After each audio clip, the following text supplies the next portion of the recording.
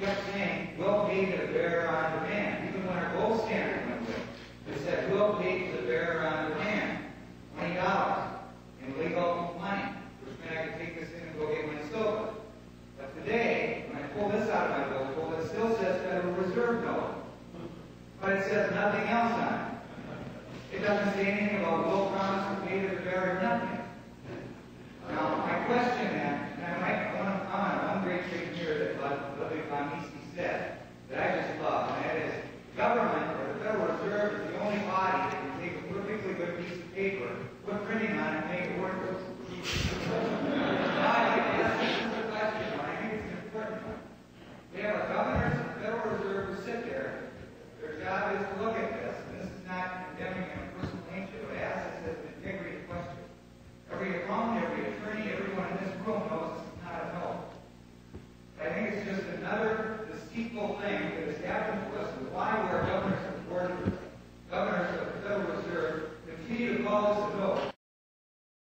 How long do you think the average people are going to continue to accept this worthless piece of paper for their continued good production? When that blows up in their face and they don't, then what's going to happen to America?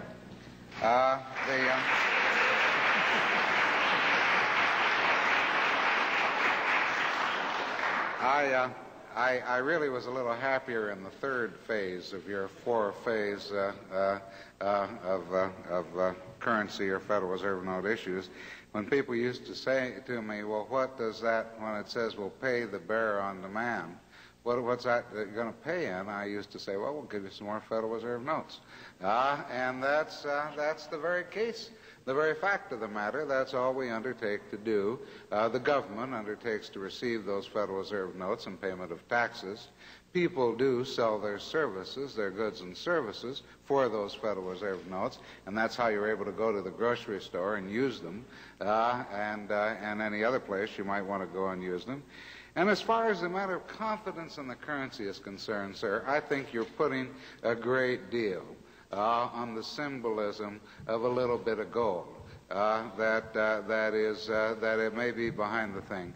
In the last year, in the last 2 years, tens of billions of dollars have flowed to the United States from people elsewhere in the world who felt that this was a much better system than what they could have confidence in at home.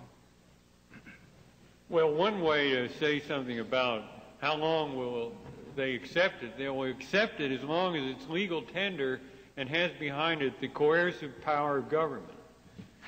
Leland? Leland?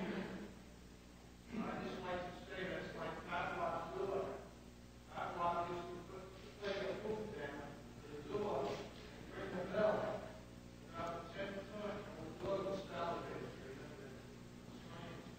About the 10th time, he wouldn't open the food. Just rang the bell. The door was still salivated. That's what you're doing with those Legal tender is not salivation. Yes. Leland?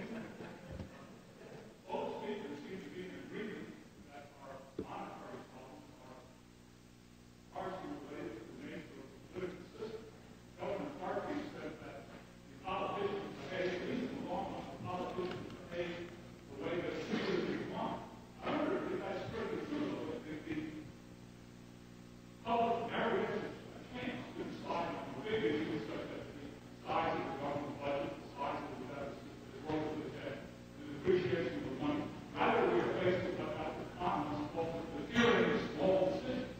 The particular appropriations, military base gear, subsidies, military chiefs there, spending programs, the particular decisions are made scattered out over time, fragmented on the issues, and it is the public choice school that explains how it works.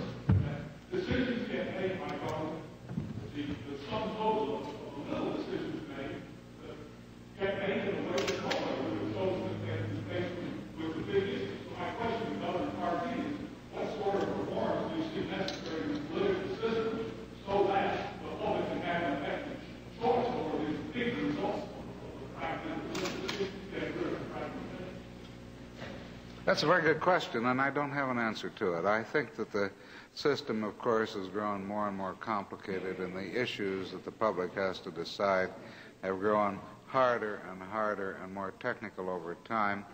You can hardly give a fair, objective statement of trade-offs to the public. There isn't agreement within the economics profession, for example, as to what a trade-off is. And therefore, one can't say, would you rather have more inflation or more unemployment? Or would you rather have, because people wouldn't agree that over the long run, more inflation is associated with more unemployment. And so I can't think of the way to state the big issues in terms that would be objective, on which there could be enough agreement to state them. And therefore, my view of the matter is that that if the people don't like the way things are going, what they ought to do is throw the rascals out. Mr. Paul would like to comment on this. Yes, I will. Is this microphone on? Yes, it's on. Yeah, it's on. Okay. I wanted to comment on this in general because, again, there is an area that we do have agreement, and I think it's important that we do find the areas that we do agree. And that is when Governor Partee says it's not only the politicians, it's what the political system is demanding and what the public wants.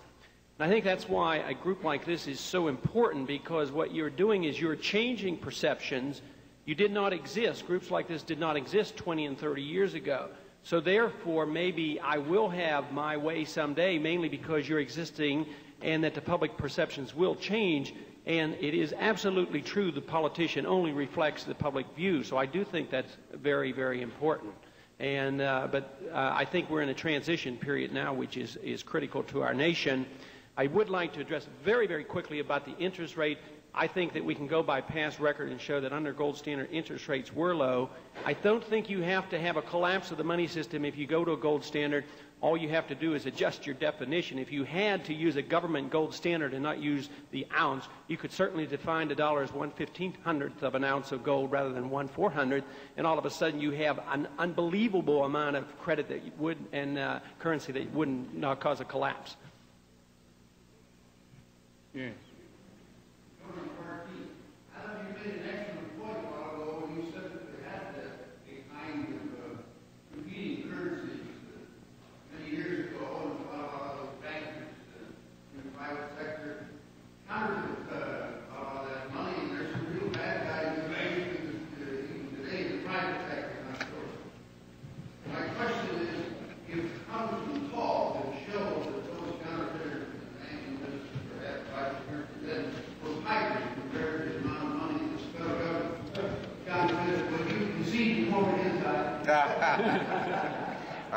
I want to just want to respond with an anecdote. I don't think that that the political process is tolerant to the anymore to the loss by the public of sizable amounts of their money or what they regard as their cash balances because of the abuse or the misperformance of the banking community. As one example of that, I've been seriously questioned over the last few weeks by one of the congressman's associates on the House Banking Committee as to whether we shouldn't require that all banks be insured by the FDIC, because there was a bank in his district that went down, and it turned out that it wasn't insured and it didn't have the money to pay its depositors. I really think there's very little sensitivity or appreciation on the part of the public to absorbing the kinds of losses that they used to take fairly normally as a result of collapse of banks and banking systems. So I just don't think there's an awful lot of percentage in it. Now, you're going to tell me that we've counterfeited a lot of money by printing a lot of Federal Reserve notes, and I don't disagree that we've printed a lot of Federal Reserve notes, but it's nothing compared to what the banking system left to its own devices might have done. We are basically trying to limit the growth in money and credit. And we do limit the growth in money and credit compared with what it would otherwise be. We are bothered once in a while by strong demanders like the U.S. government, but nevertheless, you know, we have even paid not much attention to their needs in the last few years, and that's why interest rates have been as high as they've been. I'm very sorry, but we're going to have to stop. We have to be out of here at 5:30, and that is that.